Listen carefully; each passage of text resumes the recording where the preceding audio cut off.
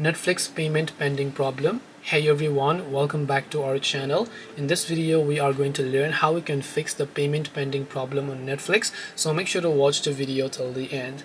Now, to basically fix payment pending problem, it's nothing sort of issue. All Netflix is saying us is that to just recheck our payment method, because Netflix is not being able to charge us from that payment method.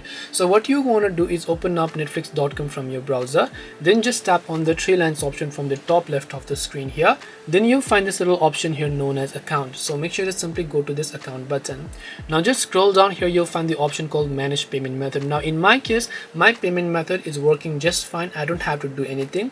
But if yours is not working, just try to add another payment method, or just try to contact the card issuer or the bank who is issued your card and you're not being able to get charged, because Netflix is not being able to communicate with the card for some reason.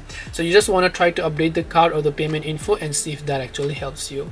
This way you can hopefully solve the payment pending problem on Netflix. If you have any questions, feel free to leave them down below. Thank you for watching till the end, and see you soon in the next video.